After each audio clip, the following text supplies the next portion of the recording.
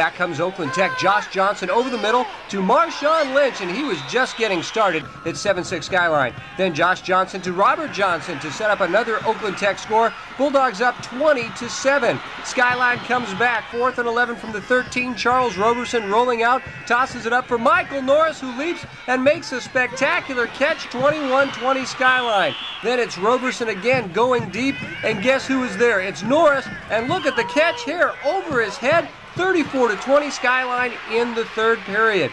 Back comes Oakland Tech. Marshawn Lynch takes over the game. He goes far side, galloping into the end zone. That tied the game at 41-all. Then up 7 in the fourth quarter, Lynch puts it away. Look at Marshawn Lynch breaking tackles, then racing 46 yards, and Oakland Tech has the win. 55-47, they win the Silver Bowl in a wild one. Marshawn Lynch, the star for the Bulldogs after the game, he honored his offensive line.